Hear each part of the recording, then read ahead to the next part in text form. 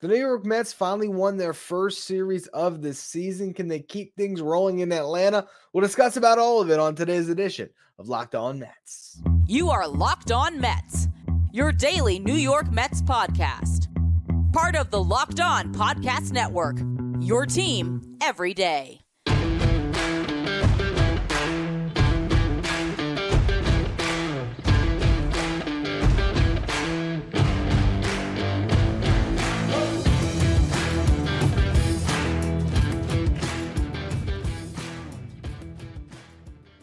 Hello to all you amazing Mets fans. You're watching Locked On Mets, part of the Locked On Podcast Network, your team every day. I'm your host, Ryan Finkelstein. If you want to find any of my work, follow me on X at Finkelstein Ryan. You can also find some of my writing at justbaseball.com, where I work as the managing editor.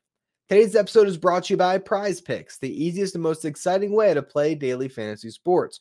Go to prizepicks.com/LockedOnMLB and use the code all in lowercase Locked on MLB for a first deposit match up to $100.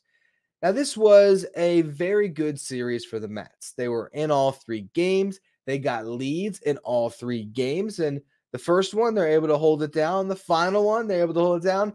The second one was a little bit of a disaster. I did break down the first game of this series on a podcast Saturday. So if you didn't catch that one, that's where I got into everything that happened on Friday night in the Apple TV Plus game. Saturday was a fun game to watch until it wasn't. Luis Severino threw the ball pretty well. He had one bad inning. That was in the second. Gave up 2 runs. One of them was unearned because Jeff McNeil made an error. In that inning, he gave up 2 hits. He also walked 2.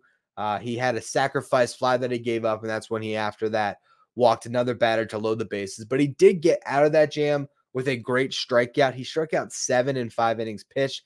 And overall, I think he looked really good. I mean, the first inning, 1-2-3 frame. The third and the fourth innings, also 1-2-3 innings. There was a stretch when you look at the last out of the third through the first 2 outs of the fifth, where he retired 9 batters in a row. He then gave up a 2-out triple in that 5th inning, but then got another big strikeout to strand that runner as well. So he stranded a lot of runners in scoring position. His fastball looks great. I'm very encouraged with what I've seen from Severino. And I mean, obviously the first start wasn't great, but if you go back to the day I recorded that show, I wasn't overly concerned. There was a lot of soft hit balls. I just felt like the stuff didn't look terrible. He didn't have his slider in that game, and I thought that was the biggest problem. Again, what we've seen so far is it has been some struggles with his other pitches. Jolly Olive, who does the Shea Station podcast for John Boy, I saw he tweeted this, so I want to acknowledge that that's where I saw it first. He mentioned the run value on Severino's fastball this year. And run value is a stat that really measures what happened. Okay, so it's an outcome-based stat. If you give up a 3-run homer on the fastball, that's going to negatively impact your run value. If the bases are loaded and get a big strikeout with your fastball, that's going to positively impact your run value. The run value on his fastball right now is 3. And it's also -1 on his sinker, but his 4-seam fastball in particular has a run value of 3 right now. His changeup and his sweeper have a run value of -2. So those are the pitches that have hurt him. I'm trying to look through my notes here. I know I did mark it. Where was it here? I know I marked Severino's, the batting average against. I can't find it in my notes, so my apologies. I believe that the batting average against his fastball was .211. I know it was in the low 2s. And the batting average against his changeup and his sweeper were in the high 600s. So those are the pitches that he's got to iron out, but I think he can find those. The fact that his fastball is not getting killed after it got destroyed last year, really good sign. So Severino, overall, nice start, but he needed 99 pitches to get through 5 innings. Now, when he left, he had a 5-2 lead because the Mets scored 4 runs in the 4th. Brett Beatty with a single that inning, Starling Marte drew a walk, Jeff McNeil hit by a pitch that loaded the bases. With 2 outs in the inning, Omar Narvaez got a base hit that scored 2. Then Brandon Nimmo drove in 2 with a double. So that was their big inning. The 5th inning came around. Starling Marte got a base hit. He stole second. And then Tyrone Taylor hit a double that drove him in. So right there, that's 5 runs. Bottom of the 6th inning, Jake Diekman comes on. Didn't look good. He got 2 quick outs on 6 pitches, but then he walks Ellie De La Cruz on 5 pitches. He hits Spencer Steer. gives up a base hit that scores 1. And then with runners at first and third, the Mets fell for a Little League play, the double steal. After the game, both Omar Narvaez and Jeff McNeil indicated that the call to throw straight through came from the dugout. So if that was a Carlos Mendoza call or anybody on that bench, a really bad decision, especially with Narvaez behind the plate. I think the runners are 8 for 8 against him so far this year. He's just a free pass to second. If it's Alvarez, I could justify it a little bit more because maybe you have a chance to throw out that runner and get out of that inning. And I will say, because the bullpen was so taxed, maybe they were just trying to steal outs, because if Diekman gets through that quicker, potentially you can steal another out in the following inning with him. But it doesn't work out. The double steal ends up coming into effect where you throw straight through, and I think it was Spencer Steer at that point could just walk home.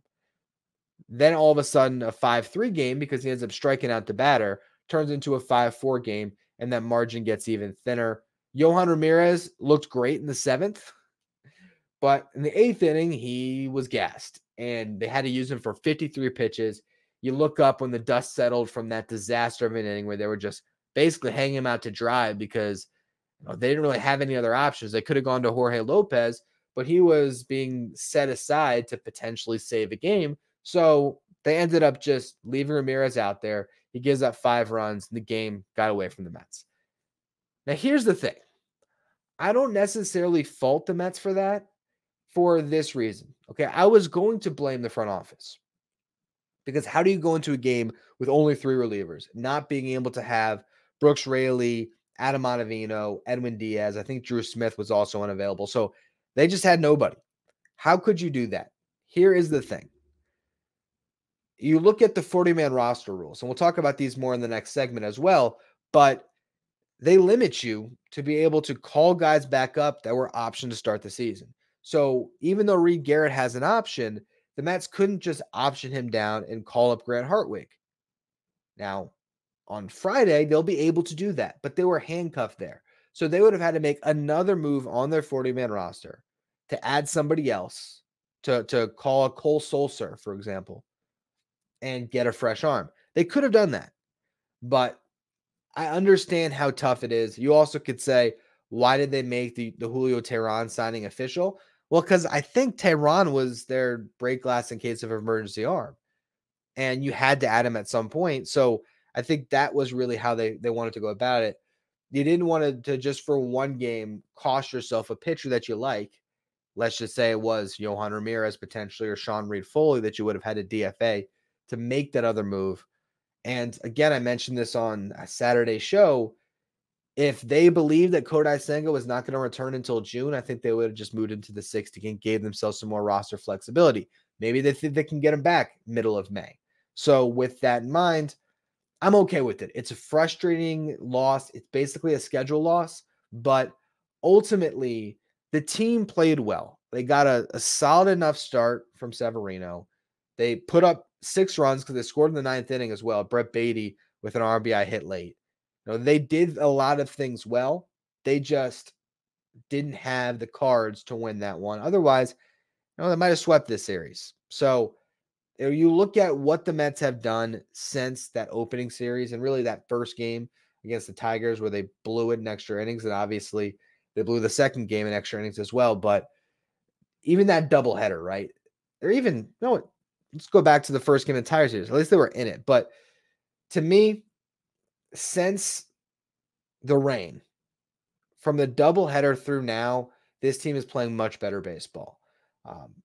2 teams that are probably worse than the Brewers, and now they're going to get a real test against the Braves, and they could get smacked around. We'll talk about that briefly in the final segment. But overall, I think this team's in a much better place. I want to talk about the win because, again, it was a very similar game on Sunday. Sean Manaea threw the ball well. The difference was he had a good bullpen behind him, and the Mets had some offense. So I want to touch on that game a little bit, and then also just discuss what I think is a winning combination that's starting to form here that could be repeatable moving forward. So we'll get to all of that stuff in just a minute. First, though, today's episode is brought to you by PrizePicks. PrizePicks is America's #1 fantasy sports app with more than 3 million members It's the easiest and most exciting way to get in on the action while you watch your favorite sports and players. You just pick more or less than on 2 or more player stats and watch the winnings roll in. Now the baseball season is back. You can add your favorite players from the diamond into your PrizePicks entries now, whether it's strikeouts, RBIs, first inning runs. You can find all of those stats. Let's say you buy into Francisco Lindor's breakout on Sunday. You can go in there and take more on his RBIs. Maybe you want to do that on Tuesday when the Knicks are playing again. You can actually go cross sports. So you can have Lindor's RBIs on Tuesday with Jalen Brunson's points. Take more on both. PrizePicks has something for every sports fan, from baseball to basketball to League of Legends and everything in between. And again, you can pick on all those different sports in the same entry. With quick withdrawals, easy gameplay, and an enormous selection of players and stat types, PrizePicks is the #1 fantasy sports app. Download the app today and use the code LOCKEDONMLB for a first deposit match up to $100. Again, download the PrizePicks app today. Use the code, all in lowercase, LOCKEDONMLB for a first deposit match up to $100. So on Sunday, the Mets finally won their first series of the season, and also Francisco Lindor finally had a good game. The first inning, he hit a double, rip one down the third base line. It was nice to see Lindor bat from the right side against the lefty Andrew Abbott. So then he was on second base. You had Nimmo got out, Alonso got out, Alvarez came up with 2 outs, and he ripped one right at Christian Encarnacion Strand, the first baseman, who laid out, deflected it off his glove. Was really a perfect chance for Santiago Espinal, the second baseman, to field it, make a play on Alvarez at first. Alvarez was booking it down the line. He might have beaten it if the throw was on line. He might have. I think Espinal probably throws him out, but regardless, the throw was wide, and that allowed Lindor to come in and score. That was the only run the Mets scored in that inning. In the second inning, sort of wasted an opportunity because they loaded the bases. Starling Marte drew a walk. Tyrone Taylor and Jeff McNeil each got on with bunt base hits, and you thought they were going to finally blow a game wide open. It just didn't happen. They hit into some bad luck. Harrison Bader lined out, hit the ball very hard. Brandon Nimmo did get hit by a pitch, so that allowed them to score the second run of the game. But then Francisco Lindor hit into a double play ball. I know that that's the worst thing you could do in that spot. I also know he hit that ball 103 miles per hour off the bat. So while frustrating, I just like the Lindor started to square up some baseballs. And then we saw that again because in the, was it the third inning? No, fourth inning, sorry. Lindor homer. And that gave the Mets their third run. Overall, the last 2 games of this series, 9 hits on Saturday, 11 hits on Sunday, 10 additional base runners from walks and hit by pitches. So across the 2 games, 30 base runners combined. That's going to help them start to put runs on the board. Obviously, 3 runs on Sunday isn't great. 6 runs on Saturday is. But I imagine if they can keep getting that much traffic on the bases, the floodgates should open at some point. Now, on the pitching side, like I said, it was a little bit of a repeat situation. Sean Manaea could only get the Mets through 5. And it's funny because he was going to be the headline of the show today. Through the first 2 innings, he looked disgusting. Cruised through, only needed 25 pitches. And the title of the show is going to be something like Sean Manaea, or do the Mets have their new ace in Sean Manaea? Because that's how good he looked. But then Luke Maile takes him to 13 pitches. He did strike out, but that really drained his pitch count. And overall, in that third inning, he needed 29 pitches. He also hit Bubba Thompson, hit Jonathan India on an 0-2 count. So really put himself in a lot of trouble. There was a double steal that put 2 runners in scoring position, but he got some big strikeouts to Spencer Steer and Christian Encarnacion Strand. The last one, of course, had both of those runners in scoring position. So really pivotal that he got out of that one. In the 4th inning, again, ran into trouble. 27 pitches, walked 2, gave up a hit a batter. Only 1 run came in on a sacrifice fly. But he was able to escape a bases-loaded situation with a huge double play. Again, it was Brett Beatty coming up big with the glove, charging a ball, cutting it off early, making the perfect throw to second. His confidence on defense is soaring right now, so that's awesome to see. And that helped get Manaea through 5. He did have a solid 5th inning, 1-2-3 frame, only needed 12 pitches, but the damage was already done from those 2 bad innings in the middle. 92 pitches, they had to pull him. Luckily, a rested bullpen. Jorge Lopez pitched a scoreless 6th, worked around a walk. Brooks Raley, a scoreless 7th, worked around 2 walks. Then Adam Ottavino, 1-2-3 eighth with a couple of strikeouts, and Edwin Diaz, same thing, 1-2-3 ninth with 2 strikeouts, got another save. So really solid pitching, particularly from the bullpen. And that leads me into the winning combination I think the Mets are going to have this year. I think their bullpen is going to be really good. With Lopez, Raley, Ottavino, and Diaz. Those are 4 guys right now that I trust in that pen. And Drew Smith has not given up a run this year, at least not an earned run. He has 1 run allowed. It was unearned.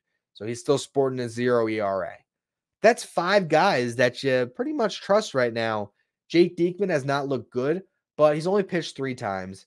His control's still not there. This is a guy that can be hot and cold. So you sort of have to ride out the cold stretches. And then, I mean, if what happens last year can reoccur with what he did with the Rays, he'll lock in for a couple stretches and he could be absolutely lights out, striking out the world. So the Mets have 6 veteran good options in this bullpen right now. And then the other 2 spots are going to be cycled throughout the year. And that's going to be opened up a lot when you get to Friday, where that first option window where you optioned everyone down finally goes away. So in the instance of what we saw this weekend, after Garrett threw the 45 pitches or whatever it was in that doubleheader, the Mets could have optioned him and brought up Grant Hartwig. And then Hartwig could have been that other man in the bullpen for a little bit. It was just a confluence of events between the rainout, the doubleheader, and just the way that that bullpen got taxed that put them in such a bad spot. 2 extra inning games as well. Those didn't help. So now you move forward and you say, all right, right now they got Reed Guerra and Yohan Ramirez as those mop-up guys. And Garrett has the optionality. So eventually they'll be able to go to Hartwig, Josh Walker. Colton Ingram is another pitcher that's on the 40 right now. And I did mention this before the season, but I'll reiterate. When it comes to options, I know it's a little bit confusing, but here's the rule. Players may only be optioned 5 times per season, but when they are optioned once, that counts for the whole year. They have an option year early in their career, so they have 3 option years. So Garrett still had an option year based on his service time.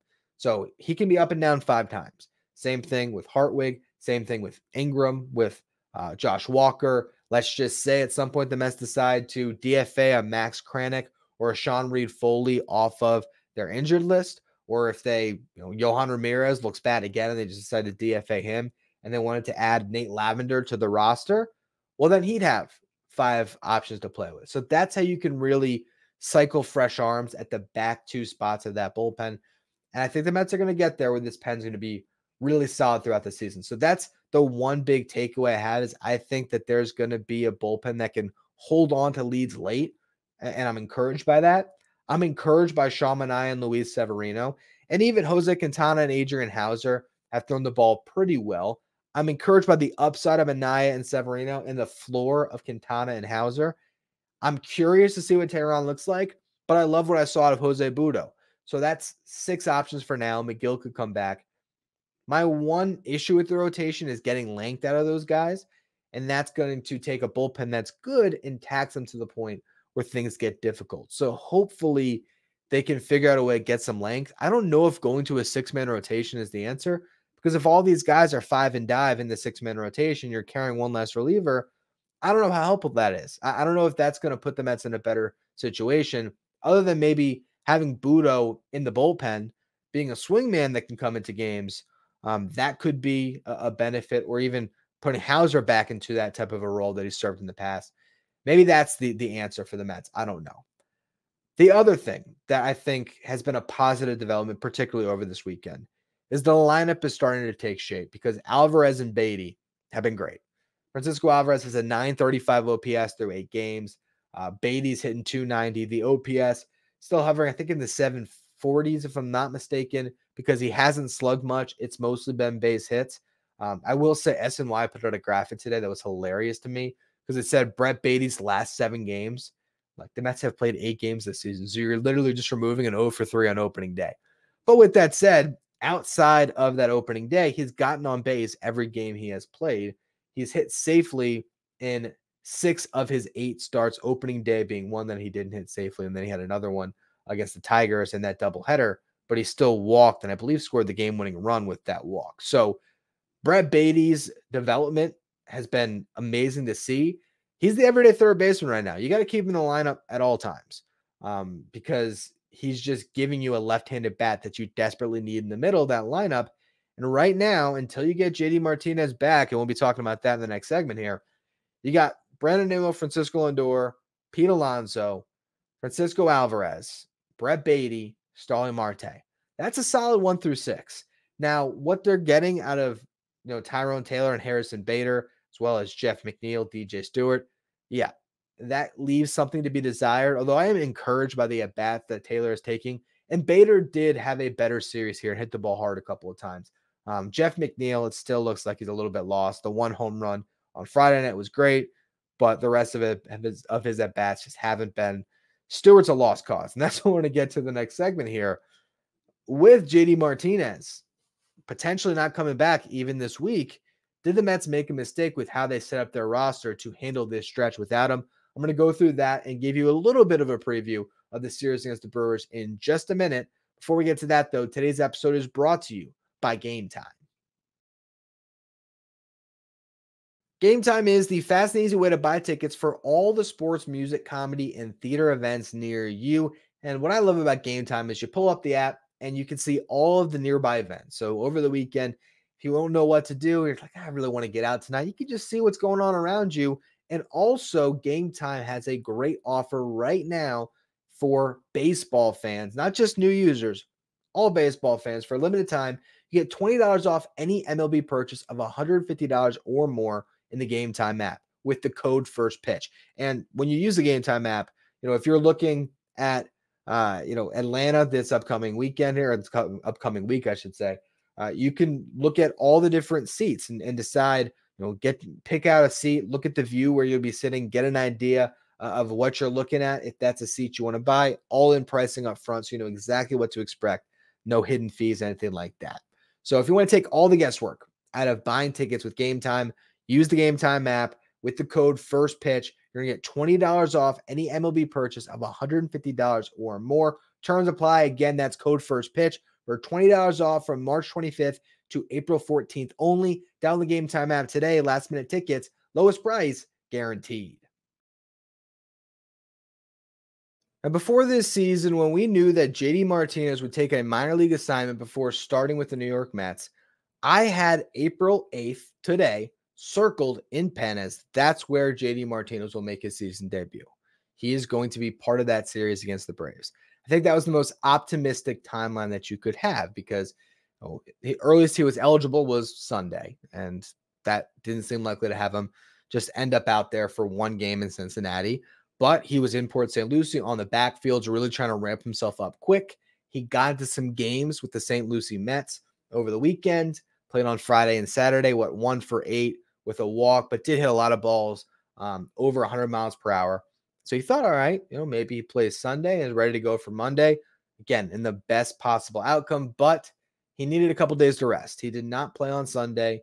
The St. Lucie Mets have Monday off. And Carlos Mendoza said he needs more time. He's resting with overall body soreness. He's 36 years old, and he didn't get a spring training. So he's been trying to fit in a spring training in essentially 2 weeks. He needs more time. These guys typically need a full month at least, if not, 6 to 8 weeks that spring training typically will give these guys, especially if they show up in a pitchers and catchers report. They get really 2 months. And so for JD Martinez at his age, he's going to need at least another week, I think, here. And when you really look at it, if he takes Tuesday off too, that's the first game the St. Lucie Mets are back. Typically, they'll play, Tuesday through Sunday against one team. So they're playing in Jupiter, which is not far from St. Lucie, all week. So if he takes off Tuesday too, I'll be a little bit concerned because that's 2 days off. So if he's not ready to go after 2 days off, I'd be worried. I could understand if this guy's been pushing his body nonstop on the backfields into games. He played 2 games and he's just like, all right, I can't do this. You have an off day on Monday, so you get 48 hours to really cool off. I hope he plays on Tuesday. And then maybe he plays Wednesday and then gets Thursday off and then tries to play Friday, Saturday, maybe even Sunday just to see where he's at.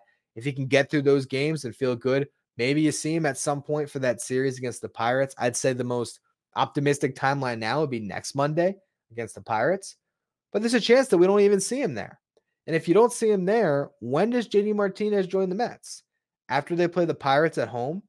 Well, first they play the Braves for 4. They play the Royals over the weekend. Then they play the Pirates to start next week. That's the homestand, Royals, Pirates. And they have an off day, and then they go out west. So could he go back and play in that Dodger Stadium that he loved so much last year?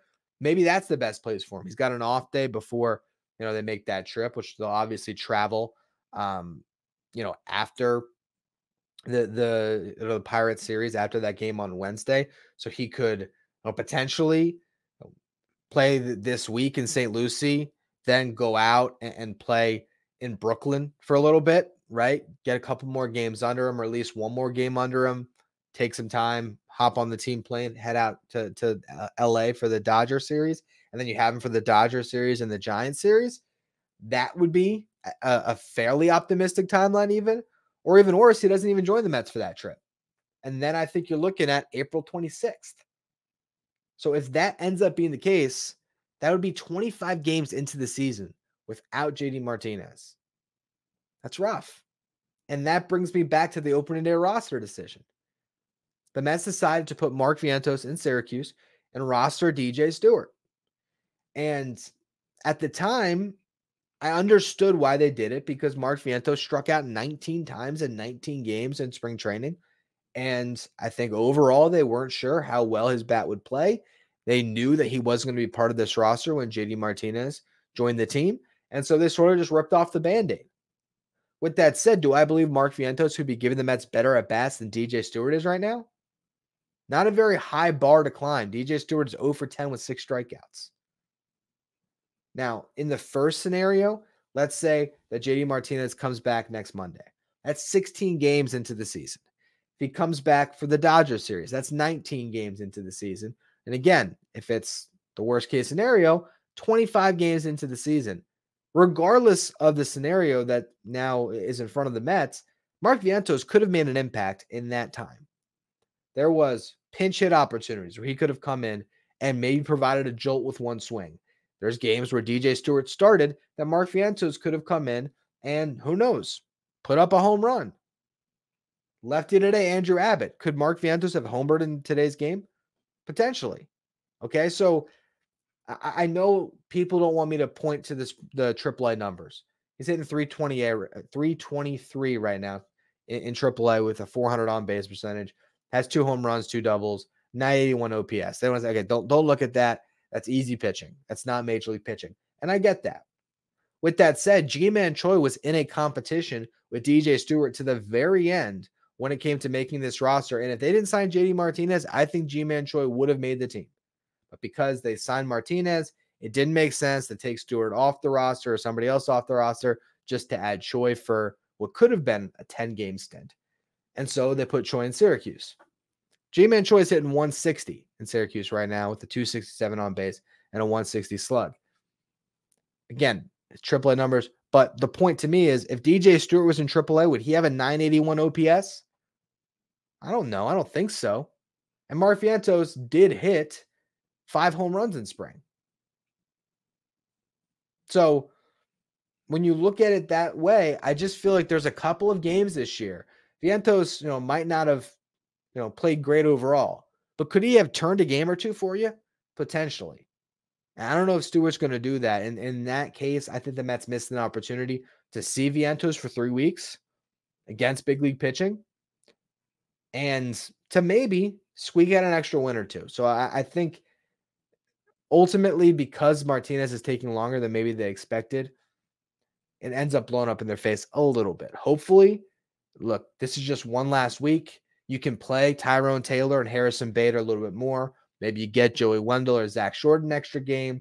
You could potentially stay away from DJ Stewart, rely more on defense, use the DH spot to give Marte a blow, Nimmo a blow. Maybe even you want to get crazy and give Lindor a day off his feet, let him DH, take that off his mind, and start Zach Short at shortstop for a game even. So you can play with that DH spot, even go with 2 catchers. The games that you have Narvaez in there, you can DH Alvarez. There's ways that they can use this, and it's fine, and it doesn't matter too much, but it does feel like they're playing a bat short right now, and I feel like Vientos would have been better than some of the other options that they have. Don't know if he'd be great, but I feel like he at least has a better chance to run into a baseball than pretty much anybody in the Mets bench right now. I digress on that because there's still some more stuff I want to discuss. The series against the Braves coming up here. 4 games in Atlanta. Could be really rough. Okay. The Mets are fortunate that they don't have to face Spencer Strider in this series, although that's bad for baseball. We'll see if Strider is only out for a couple of weeks with a sprained UCL, but he's getting other opinions with doctors. It could be much worse. When it comes to this series, we'll talk about the rest, Tuesday through Thursday on tomorrow's show. I'll have more time to give you a fuller series preview. So I just want to preview tonight's game. Julio Teheran will make his Mets debut, and he's going up against Charlie Morton, who at times in the past has given the Mets fits. We'll see how they fare against him this year. Reed Garrett, fully rested, right? He last pitched on Thursday, gave the Mets 45 pitches, so he did not pitch all weekend. Garrett is going to follow Teheran, I'd imagine, depending on how long Teheran can go. This is a taxed bullpen again, because as much as the Mets would love to go to that combination of Lopez, Raley, Ottavino, and Diaz again, they don't want to pitch these guys, 4 games in 5 days. As much as they hate going to guys 3 days in a row, 4 and 5 days is really just as bad. So I don't expect to see Raley, Diaz, or Ottavino. Maybe one of them, if they look at Diaz's pitch count and they say, you know what, if we have a chance to win a game, we'll use them. But then you use them, you burn them for the following night or maybe the following 2 nights. So if I had to guess, those 3 are probably off the table again this early in the season. So the Mets have the deck really stacked against them. They're playing a team that's way better than them. They have Julio Teheran coming aboard. Who knows how many pitches he can give them, what he's going to look like in Atlanta's ballpark. And then after Teheran, it's Reed Garrett. You do have Drew Smith on 2 days rest. You have Jake Diekman on a day's rest. And you have Jorge Lopez, who had 2 days rest before he pitched on Sunday. So I imagine Lopez is the de facto closer in this one because of his closer experience. Drew Smith, probably your 8th inning guy. And then you're hoping that Reed Garrett and Jake Diekman can carry those middle innings. If the Mets can get a lead in the first 5 with Teheran on the mound, you never know. They might be able to squeak one out here, but it doesn't look good in this game. Like I said, on tomorrow's show, I will recap the Monday night game, and I will preview the rest of the series and give you more of a full look at what lies ahead against the Braves. Who knows? Maybe the Braves will announce a starter, although I believe they called up Alan Winans to take Strider's spot on the roster, but maybe he's just sitting in the bullpen. Before we close the show today, some sad Mets news. Jerry Grote passed away on Sunday. Grote, a Mets Hall of Famer, had a couple of all-star appearances. He was a part of the 1969 Miracle Mets. And it's also really sad because Bud Harrelson passed away earlier this offseason. The Mets are wearing a Bud Harrelson patch. I imagine they'll honor Grote in some way as well. To see 2 guys from the same team both pass away the same year, it's really sad, especially for the Mets fans that were around for those 1960s to 70s Mets. And Grote was a huge part of those teams. I mean, he was a catcher for arguably the best pitching staff in franchise history with Seaver and Koosman and Nolan Ryan briefly and Matlack. I mean, he was the guy behind the dish for all of that. Joined the Mets in 1966, played through 1977 with the Mets, parts of 12 seasons. Gold Glover, actually not Gold Glover, should have been, but 2-time All-Star. And you really look at Mets franchise history, the top catchers ever, it always is going to start with Mike Piazza. I mean, greatest offensive catcher in MLB history. Gary Carter gets that acknowledgement next because he was a Hall of Fame player that had a window with the New York Mets, and he was part of a championship team and the one that I think fans, especially nowadays, are the most fond of, the 86 Mets. But Grote is right there with those guys and clearly a top 3 catcher in Mets franchise history. So a big loss for this franchise. Very sad news. So I'm sure the Mets will come out with some stuff for their next homestand where they're going to honor Grote as well. And he'll be honored with Bud Harrelson, I would believe, for the rest of the season. Anyway, that's going to be all for today's edition of Locked On Mets. I appreciate all of you who continue to tune in every day. If you don't want to miss tomorrow's show and you're listening on the audio side, make sure you follow, rate, and review wherever you get your podcast. If you're watching on YouTube, hit that subscribe button. We're trying to make a push to 9,000 subs, so appreciate all of you who subscribe. Follow me on X at Finkelstein Ryan. Follow the show at Locked On Mets. Thank you for making Locked On Mets your first listen or your first watch every day. Now, for your second watch, head over to YouTube. Check out the first ever 24/7 streaming channel that covers everything, the world of sports. Of course, I'm talking about Locked On Sports Today with your local experts from each team and your league-wide experts from each league. Find Locked On Sports Today streaming 24/7 on YouTube.